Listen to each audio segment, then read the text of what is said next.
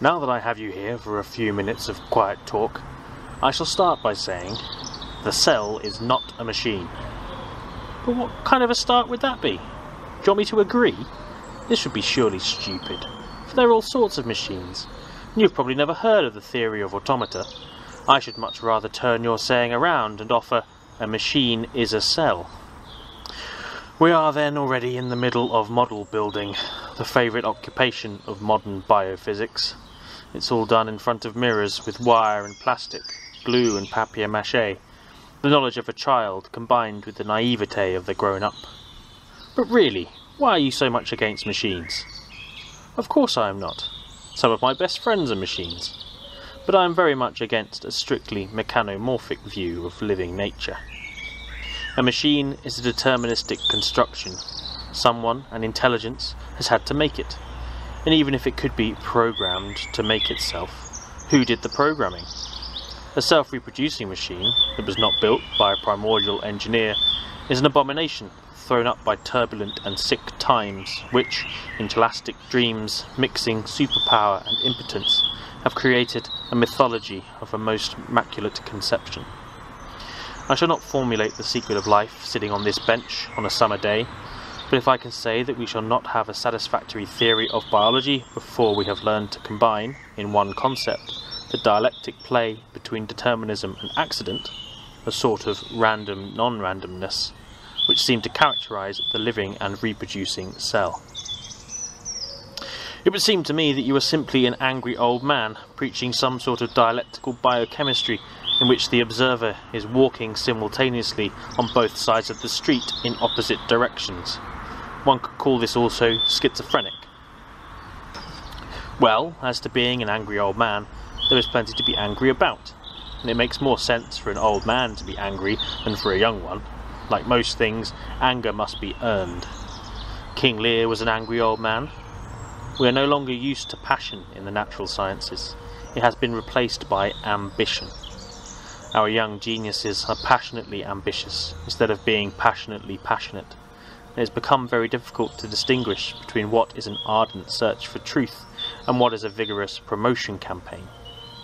What started as an adventure of the highest has become the survival of the slickest or the quickest. Cloak and dagger has changed to cloak and suit. We now have DNA tycoons, and others have made a killing in RNA. A generation of scientific quiz kids knowing the answer to everything. But to throw pearls before young molecular biologists is not the purpose of this talk. Let's return to the beginning, and I will ask you, what is molecular biology? Now, if physics is the science of the states, and chemistry that of the conversions, of matter and biology comprises the application of their laws to animate nature. What could be meant by molecular biology?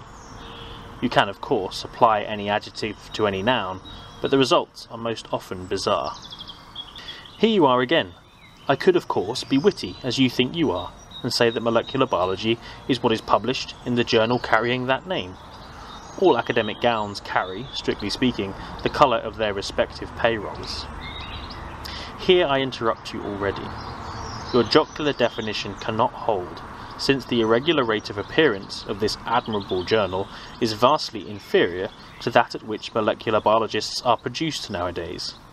My definition, incidentally, would be that molecular biology is essentially the practice of biochemistry without a license. This is, as you must know, a completely frivolous definition. There is naturally much more to molecular biology. In order to prevent you from going on endlessly, I shall agree that the naming of a new science, or a new name for an old one, has also its practical reasons. Symposia, congresses, new journals, more money to be had more easily, and the feeling to be a pioneer at no extra cost. And how the publishers love these new handles by which to extract the old money. In fact, this is not the end. Soon we shall have molecular sociology, molecular history, and a little later, perhaps, molecular theology. The fragmentation of the sciences proceeds via adjectives. I believe, even among your age group, you are a horrible exception. Very likely, in a time in which everything that is new is true, the older the fogey, the more he must galvanise himself into being able to participate in the exuberant initiation dances that greet each new molecule before it is replaced by an even newer one. But I must say, you can't escape senility by trying to become a juvenile delinquent. I shall ignore this. What I said a moment ago about the advantages of having a new science was not meant satirically. This is the way sciences grow in our day. They have become a massive movement, a corporation in which the majority of the population carry stock. Their development must be studied by the methods of sociology. Another stew of a science. Let's slaughter one at a time. To return to our subject, if we still have one, this is, I believe, the way our new science came about. It started with the recognition of the importance of macromolecules in biology, of their chemically distinct and precisely describable structures, of the specific functions which very often could be clearly assigned to them. Take the enzymes. I will take them, but who did the assigning? You isolate a protein, you ask it a very limited number of questions by bringing it together with a few substances. If it happens to react with one or the other, you call them substrates, and you proceed to assign a specific function to this particular protein. Did you notice the man that passed us a moment ago? He limped, and you would rightly say that this was because he had one shorter leg. But how could I refute someone who claimed that this man had one leg too short in order to limp? You say that this enzyme is present in the cell in order to perform this reaction. His Rhodus hic salta. Maybe this is not Rhodes, or maybe he does not jump, or maybe he jumps somewhere else. How sure can you be, for instance, that all the various phosphatases that can be fished out of a cell mush really act as such in the living cell? That this is their function? Ours and yours still is a post-mortem science. We are forced to destroy the overriding, the overpowering category of life. Don't tell me you're a vitalist. Of course not. But a discussion between us about the meaning of life would be stupid. I am too rigid and you are too flexible. All I can say is, life is what's lost in the test tube. Better tell me what you think about what I said concerning the assigning of functions. I think there are such enzymes and such. Many have the functions that we have given them. Others may not be called upon to act under normal circumstances. They may be a memory that the cell has retained of past events. But surely even you cannot deny that, for instance, the energy relationships of the cell and their enzymic basis are well understood and are the best example of the concept of the unity of biochemistry. This I will not deny, though I cannot say that I am particularly fond of this concept of unity. It has done a lot of mischief. Life, as we know it, seems to be characterized by two antithetical principles, unity and diversity, and it is very difficult to decide, in a concrete case, with which of these principles we are dealing. The unity of nature is usually laboriously pieced together by combining, in a spuriously serial or cyclic fashion, snips and bits taken from the most widely distant organisms. It is a sort of biomontage. The fact that we all live and die in one and the same world should not conceal another fact, that we are all different. Even life is only one, and a minor form of nature, a tiny foam on the crystals of the earth. For an old man who is in love with what goes on around him, and with the multiformity of its appearances, there can be only one battle cry: Vive la différence! Is it really so important that both torturer and victim enjoyed the same hearty meal and digested it in the same manner? Besides, similar mechanisms do not always foreshadow similar functions. The combustion oven, designed by Liebig, and the combustion ovens constructed in Auschwitz, though based on the same scientific principles, can hardly be taken as a proof of the unity of nature. But your little speech about the processes of parturition that resulted in the forceps delivery of molecular biology stopped at the enzymes. Perhaps you go on. What you like to call my little speech did not stop, it was stopped. In any event, the recognition that polypeptides of high molecular weight could show great specificity as enzymes in metabolic reactions, and as antigens or antibodies in immunology, led to many studies of their physical and chemical structures. Ultracentrifugation, X-ray diffraction, electrophoresis, electron microscopy, the many wonderful separation methods carrying the name of chromatography, all these were instrumental in bringing about these exciting times. It became possible not only to analyse proteins completely, but even to determine their amino acid sequence in many cases. The triumphs of structured determination were so great that everywhere young people were flocking to the banner of the helical nature of things. You are spiralling a little too fast for me. Even Lucretius had to stop for breath. Your dithyrambic tone reminds me that not long ago I have heard a gushing voice on the radio speaking of DNA, this miracle molecule. What of it? Some people have difficulty pronouncing molecule, but this will change, just as there were times when people found it easy to say transubstantiation. As to DNA, I shall soon come to it. Let me continue. The advances I mentioned a minute ago were, of course, not the only ones. Even before they had come to fruition, studies had begun on other fronts. Certain viruses had been purified sufficiently so as to warrant their chemical examination, and had been recognized as nucleoproteins. First came the plant viruses, which were found to contain RNA, as do also most of the animal viruses. The bacteriophages, on the other hand, contain mostly DNA. But perhaps the most exciting thing that happened was the discovery that microbial transformation, a phenomenon known for quite some time, was due to specific forms of DNA. This had the effect of placing DNA very near to what the geneticists at that time were still calling the gene. If you don't mind, let us still stick to this hoary term. I know the packaging has been changed lately, but since it still is the same old thing, why not conserve the convenient brand name? After all, if you want to describe a syndrome, you must first give it a name. The one advantage, for instance, that I can see in using the term molecular biology is that it puts nearly all that is unknown in biochemistry into one convenient corner. But I wanted to say a word about transforming DNA. I well remember the great excitement with which I followed the first discoveries concerning specific pneumococcal deoxyribonucleic acid. Then we still spoke of desoxyribonucleic. In fact, this was probably the main reason for my becoming interested in the nucleic acids at about that time, 1944 or 1945. But there has been a considerable period since then, and not so very much has happened in this field. And I must confess that my misgivings about the justification of expanding these few observations on microorganisms to the entire realm of life have been growing at an ever-increasing rate. Generalization has its definite uses in science. Without it, we should all soon be without a job. But at the same time, there is a great danger of its gliding into glibness. It was in 1889 that the great Swiss historian Jakob Burckhardt wrote a letter to a friend in which he warned of the young coming of what he called a terrible simplificateur. Just as the locusts, once they are through with a field, have simplified it horribly, could we not say that this is also true of some of the great generalizations in biology? Colour and variety, the pulsations of accident and fate, the tremendous urges and instincts, the pendulum of birth and death, all of this appeared, and we are left with what I once called a plantation of matchsticks. So when I listen to the arguments that microbial transformation proves the gene character of DNA, I must ask, is this discovery one of the features of the unity of nature, or one of the facets of its diversity? That's where the dialectics has to come in, to which we referred at the beginning of our little disputation. I can see you want to keep your cake and sell it. You are an intolerable mystic, and I have had the feeling that, while you speak of nature, there should be a slight music of harps. Why do you keep plucking the feathers out of the goose that lays golden eggs for all of us?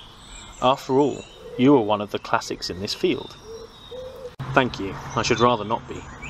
In your definition, a classic in science is a man who does not have to be quoted any longer. For the pickpocket, the man with the widest pockets is a classic. And it has been remarked that Banquo is seldom quoted in Macbeth's papers. Alright, then I shall call you Cassandra in long pants, but my story was not yet entirely finished. I had been talking about transforming DNA, and if you had not broken in, I should have continued by mentioning other instances in which nucleic acids were assigned direct roles in the determination of hereditary properties. For instance, there are the bacteriophages attacking E. coli, which seem to do it by injecting their specific DNA into the bacterial cell. This is enough to set off an entire chain of events, terminating in the production of many phage particles and the rupture of the host cell. And then we have the plant viruses. They contain specific types of RNA which are infective. That means the nucleic acid itself, when applied to the plant, can give rise to the formation of innumerable complete virus particles. These are all definite and specific molecules exerting definite and specific biological effects. And here you have the quintessence of our new science, molecular biology. This is not all. I am sure it is not. Even to sell soap nowadays you need an a cappella choir. What baffles an old-fashioned chemist in all this is what has become of the chemical concept of a molecule. I have heard people of a still older generation claim that this concept ends with the applicability of Avogadro's law. But never mind.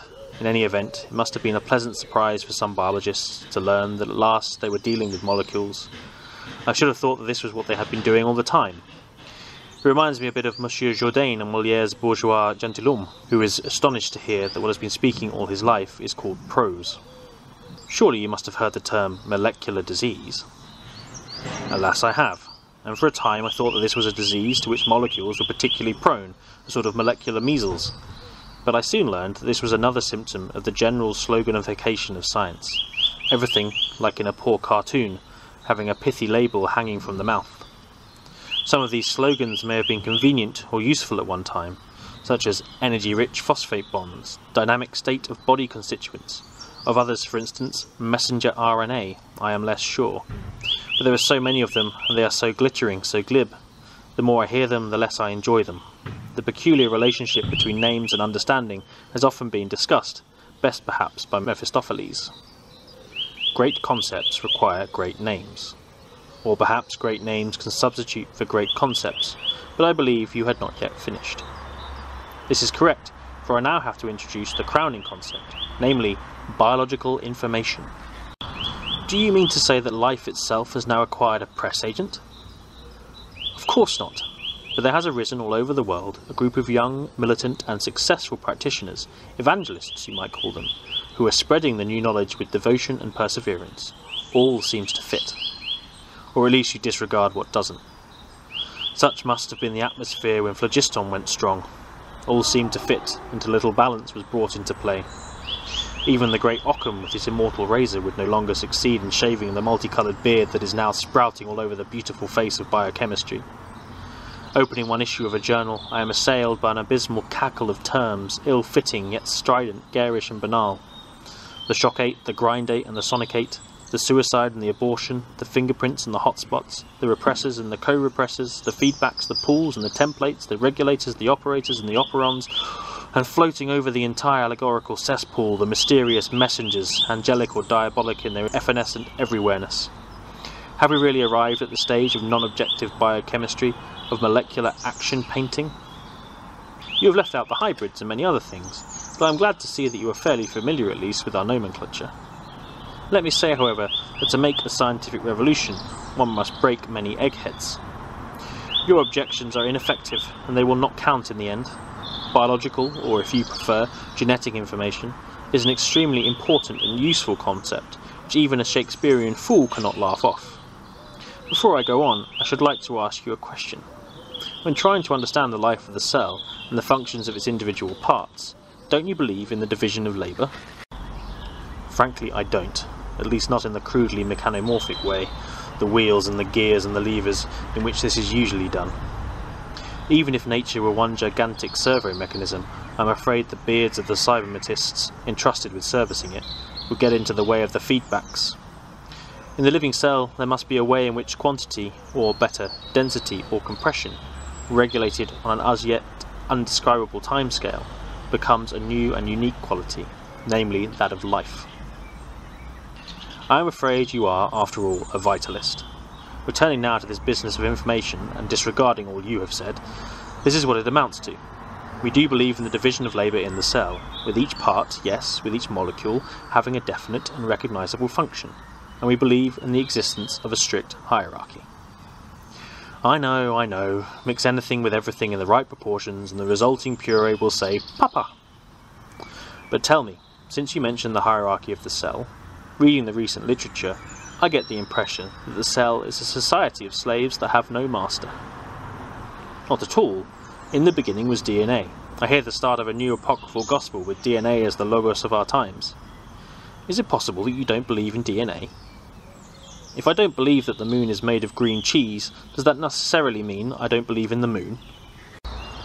Anyway, DNA is the genetic material, which in the last resort is responsible for the maintenance and the transmission of the hereditary properties of the cell. We know about the mechanism of its replication, which is an ingenious deduction from the generally accepted structural model of DNA, a double helix composed of two intertwined polynucleotide chains. After the separation of these strands, which is very easy to explain, As it offers no thermodynamic difficulties and can be carried out with a model costing less than $1, each strand now proceeds to the production of its counterpart. How general is general? And without wanting to offend your sense of economy, thermodynamically or otherwise, may I ask whether you mean this beautiful scheme to apply to meiosis as well as to mitosis? I am not interested in diploids. I wish your parents had felt the same way. And would you say that during the splitting of a chromosome, the other constituents, the proteins, the lipids, undergo similar processes, or do they simply follow the leader out of family affection? Let's not waste our time with trivialities. Who cares about lipids anyway? The smart cookies, leave them alone. I shall give you here a purely formal scheme which you can take or leave, but you'll be well advised to take it. I know, scientific dogmas are phagocytes which eat only what is good for them.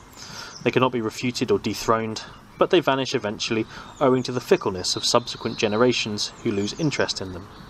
In fact, the more absurd a hypothesis is, the stronger must be the belief in it. I continue. DNA is, as I said, the primary genetic determinant carrying a code, as yet unbroken, through which in the last resort the composition of RNA and of the proteins is specified. Before this code can be expressed, the two strands composing the double helix of the DNA must be separated, unwound, perhaps enzymatically. I believe it was you who called this hypothetical enzyme an unscrewase. You will observe that, because of the complementary structure of the two strands, information stored in either one really is sufficient. Have the two strands been shown to exist, let alone to have a complementary structure? Well, yes and no, but you should be the last to ask such a question.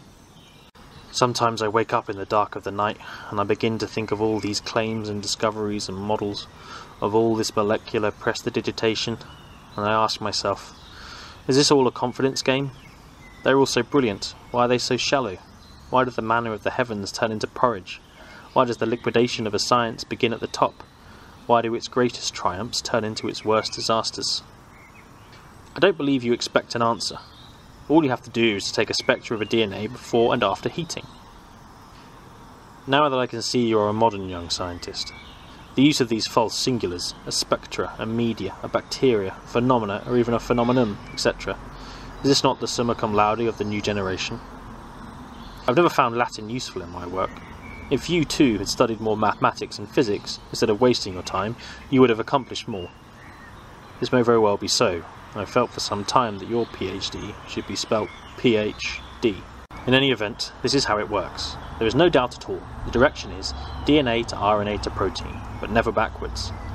The genetic signals emanating from the DNA go first to a special kind of RNA, which turns over very rapidly, never amounts to more than a few percent of the total RNA of the cell and mimics, in its composition, that of the DNA. Since it carries the message contained in the DNA, we call it the messenger RNA. This small and short-lived corps of commissionaires, has anyone seen it? What do you mean by seen it? There's plenty of indirect evidence that such an RNA is formed. No, I mean the message. Has anyone shown that it exists? Is it not possible that the entire imposing terminological scaffold is nothing but a suitcase for the Emperor's new clothes? Is it not possible that there is no message, no messenger, that the entire question is asked and therefore answered wrongly? If you deny that there is such a thing as information, you will still have to get the same fellow, but call it by a different name. You want to say what is usually said when one has no answer, that this is merely semantics. Yes, incidentally, messenger RNA is not the only name. Others have referred to it as informational RNA or pulse RNA. The men that really discovered the stuff gave it no name, and will therefore be rightly forgotten. This is true. Never be a pioneer. Not who comes first counts in science, but who comes last. But let us stay with these charming conceits for a little while and try to think things through. I know in our days what cannot be done indirectly isn't being done at all anymore, but chemistry is, after all, the science of substances. And if all this is true, there must be a substantial basis to it. You said that it all starts with DNA. This DNA, I take it, exists in the cell as a double-stranded helix, as what people with a brilliant gift for vulgarization have called the coil of life.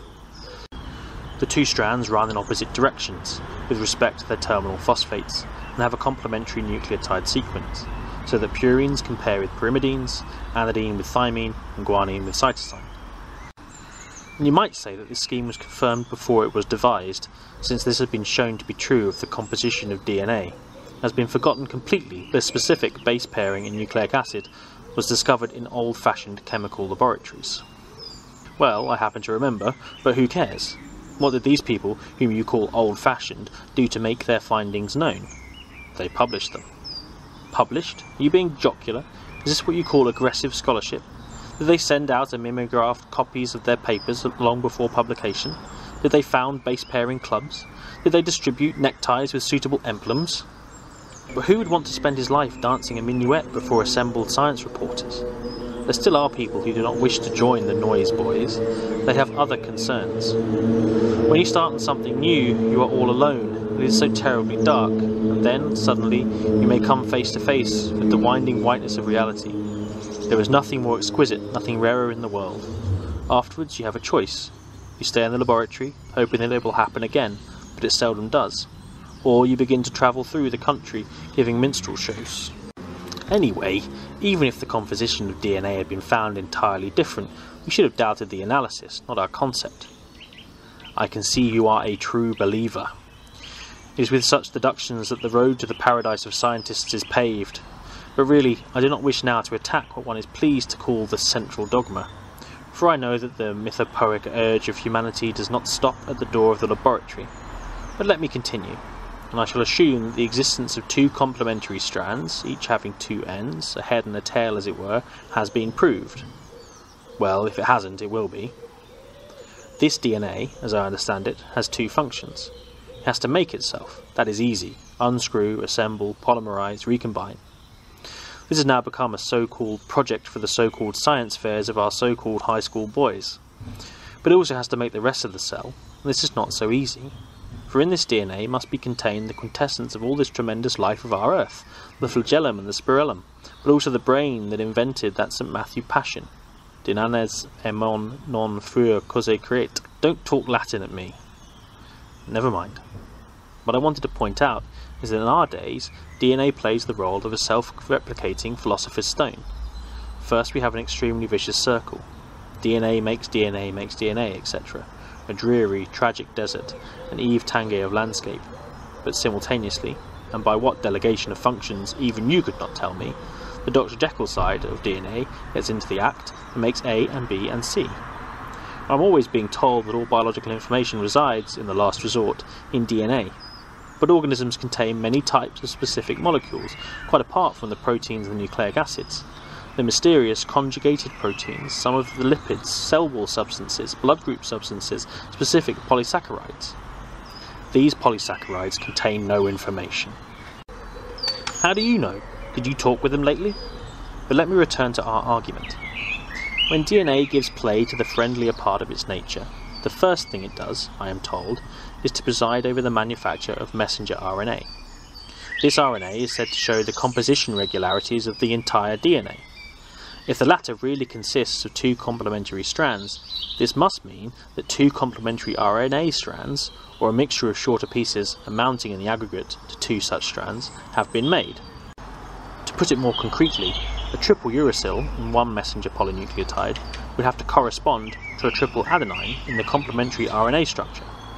Since a ribosome, they also serve who only stand and wait, can make a protein only when it is programmed by a messenger RNA, which on the whole cannot be a double strand, as it must be able to engage in specific hydrogen bonding, the conclusion would have to be that any given section of a DNA dyad should give rise to two entirely different proteins.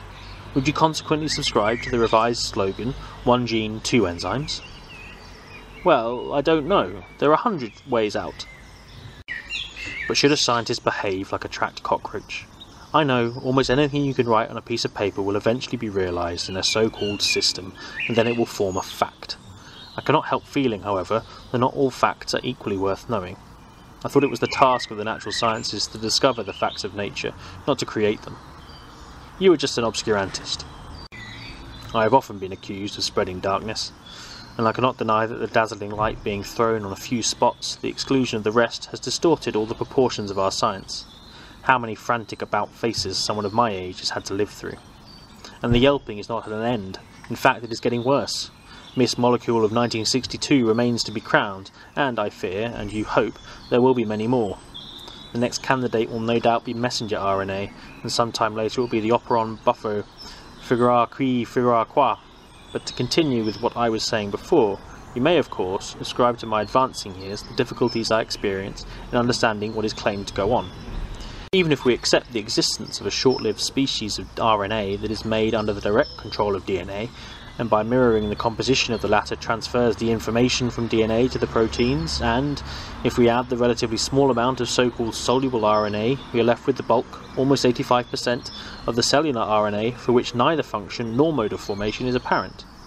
You will, of course, with the usual originality, tell me that Rome was not built in one day, to which I shall reply that less credit should be given to those who fail to solve great problems than to those that succeed in solving small ones. There is nothing easier than to fall off from Mount Everest. But you cannot deny the existence of a rapidly turning over RNA that does mirror the composition of DNA in base pairing, etc. Most of the analyses that I have seen are far from convincing. A lot of goodwill, or, better, lack of experience, is necessary for such enthusiastically sweeping claims. But never mind, many people have made a good living in science by selling the Emperor's new clothes. Danilo nearly does not hold for molecular biology. Only where there is nothing, all is possible. If you consider a cell, and the amount of packing or compression it must require, the traffic problems become so enormous as to demand the formulation of a new dimension for which we lack even the slightest intimation, instead of which we are being fed terminological cant.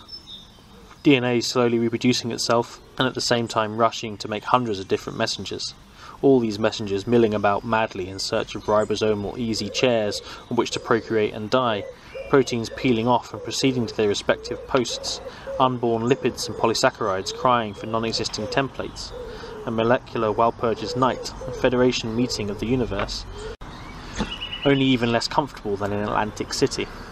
It would all be very funny if it did not corrupt our youth, who, when he knew it when it was so small, would have thought of DNA as the demiurgos of a Manichaean world. You are using too many long words to say nothing. The fact that you knew DNA when it had a molecular weight of 800,000, whereas now it is up to 160 million, is of no significance, except to show that you did not know how to invest wisely. Of course, this is not at all what I meant. But even if we reconcile ourselves to this bizarre situation and accept the notion that everything that happens in a cell is under the ultimate control of DNA, we encounter other difficulties. Many viruses are essentially ribonuclear proteins, and in several cases, their RNA itself has been shown to be infective. You mentioned it yourself before. This RNA is presumably able to replicate itself. But where is the specific DNA that presides over this replication? I can give you two different answers. I could assume that there is something special about viral RNA that enables it to act as its own template, independently of any control exercised by DNA. But this is a self-strangling argument. Shouldn't, in this case, viral RNA show complete base pairing? Besides, from the chemical point of view, there does not seem to be anything special about the RNA of viruses. Incidentally, since in this reasoning all roles are reversed, I expect to hear almost any day about a messenger DNA. I have an alternative answer.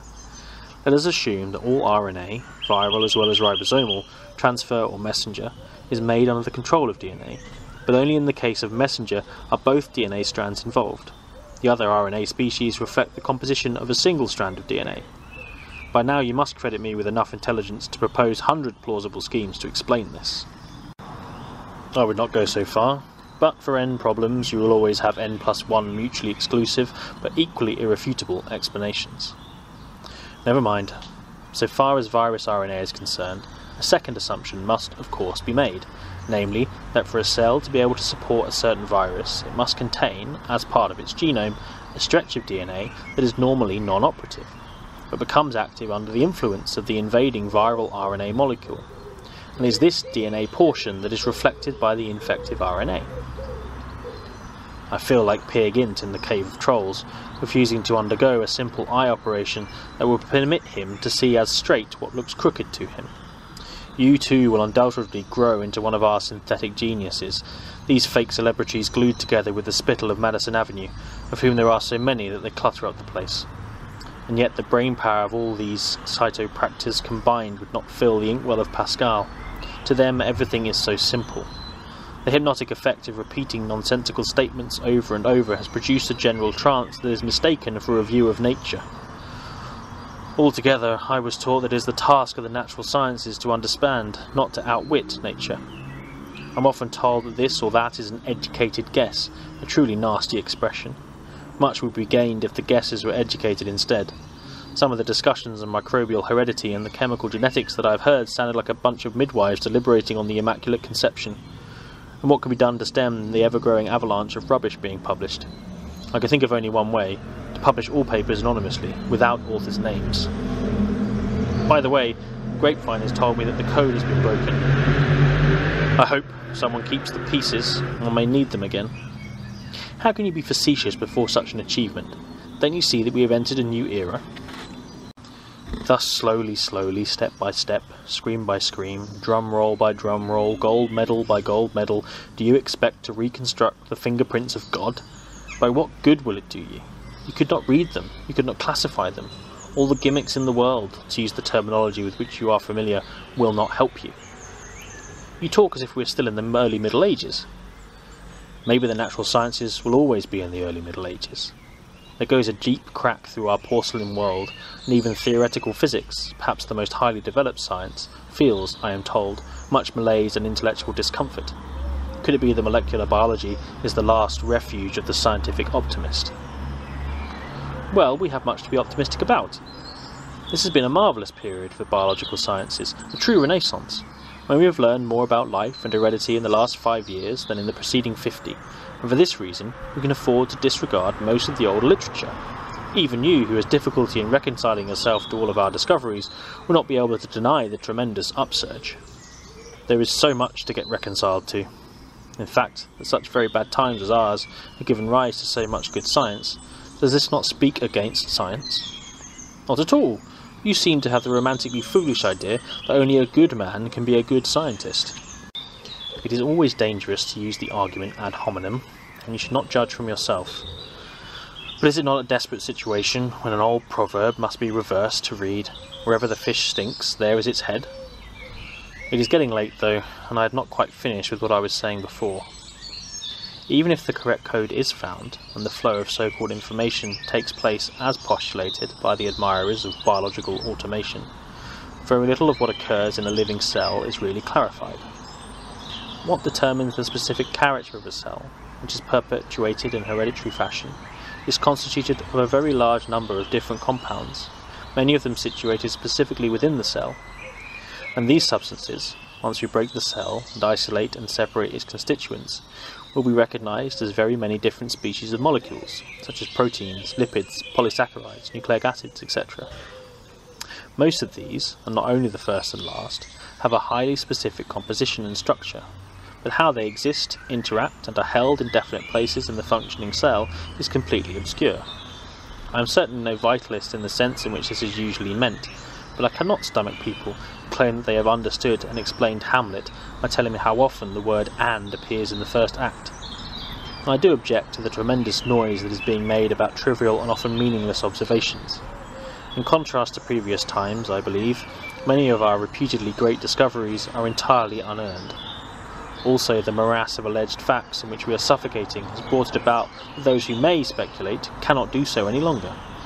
Look at the enormous variety in the shapes of organisms, organs, even cellular components. Where is the biochemistry of specific shape? Where is the biochemistry of cell differentiation? Is there a separate nucleotide code for your fingerprints which are different from mine? Is it a pairing ever in possession 79 which has produced the visions of Blake? It is above all against this shabby mechanization of our scientific imagination, which kills all ability to notice the unforeseen, that I protest. Against this map finish over a chaos of unrecognized ignorance, this butcher-like brutality with things that cry for gentle caution. Our young people are being brought up in the belief that they've never had it so good. They, and especially the best ones, are being condemned to a future of disillusion and discouragement. That's what you say. I am not at all discouraged, quite the contrary. I only have to think of the unprecedented possibilities that are opening before us. When we know the universal code, we should soon learn how to interfere with certain nucleotide sequences in DNA, how to change them specifically and thereby to produce desirable genetic changes. Artificial insemination with the stored sperm of dead geniuses has already been proposed by eminent authorities. 2 little Einsteins in every middle-class household. What a vista! But can the centipede survive under a duodecimal system? The more you talk about breeding geniuses, the less likely you are to get them. Again, one of your unscientifically mystical remarks. I only mention this proposal as a first modest feeler into the great future. Later on, we shall be able to look up the nucleotide sequence of every DNA, and each purine and pyrimidine will have a number, and we shall know of each what happens when we change it, and boy will we change it. Then you will get the real human engineering. Once you can alter the chromosomes at will, you will be able to tailor the average consumer, the predictable user of a given soap, the reliable imbiber of a certain poison gas.